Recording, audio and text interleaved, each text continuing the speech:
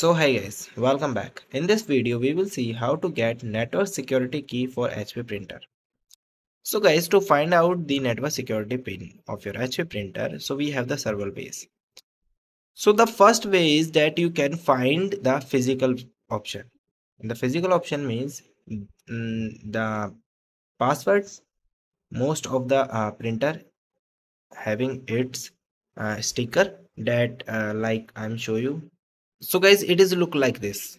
So find this sticker on your printer and check wireless security key and the password. Okay, so this is your password, okay, and your key also. So you can use this to connect with the network. And another thing is guys, you print the configuration page. So guys, for printing the configuration page, it is very easy. For this, first of all, you press twice your Wi-Fi button. So like this. After that, guys, here you see that Wi-Fi direct option is show here. So just again turn it on. Then press 2 times quickly.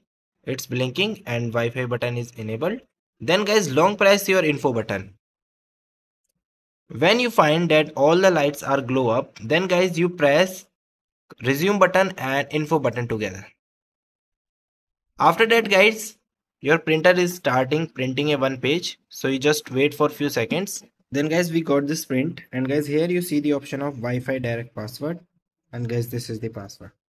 Okay, so this is the way that you can get your Wi-Fi password and key. So guys, thank you and have a nice day.